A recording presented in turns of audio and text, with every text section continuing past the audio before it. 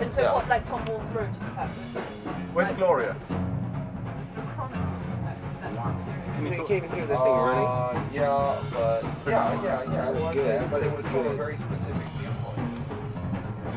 And it's from the viewpoint of a journalist.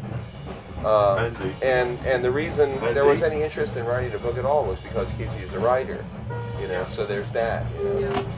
So that framework itself is kind of like the framework in which the book was created, but the actuality of the situation, with the emphasis was completely different.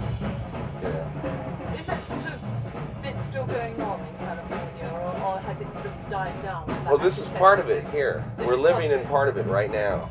Yeah. Right now. I mean, in terms of considering any activity in the past to be like a pebble thrown into a brook, you know, or into a pond. Yeah. So that the waves, we're now experiencing one of the outside waves of that very thing, you know.